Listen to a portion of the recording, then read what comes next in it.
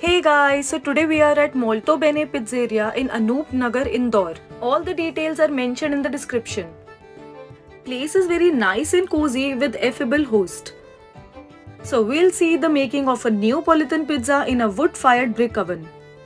So let's go into the kitchen. जो हम लोग रोल करते हैं डो को that's totally done by hand, not using the rolling pin.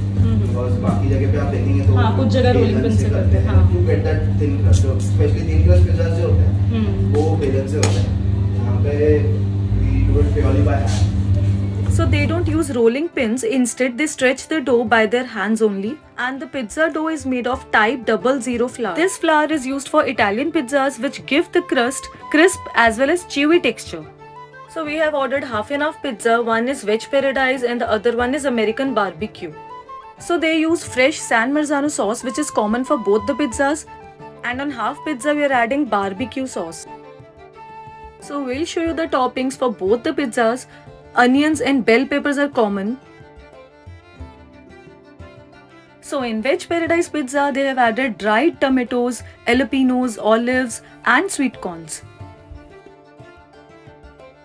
And in American barbecue, only mushrooms are added along with the bell peppers and onions. And they use fresh buffalo mozzarella cheese. So now pizza is cooked in a wood-fired brick oven at temperature 250 degrees Celsius.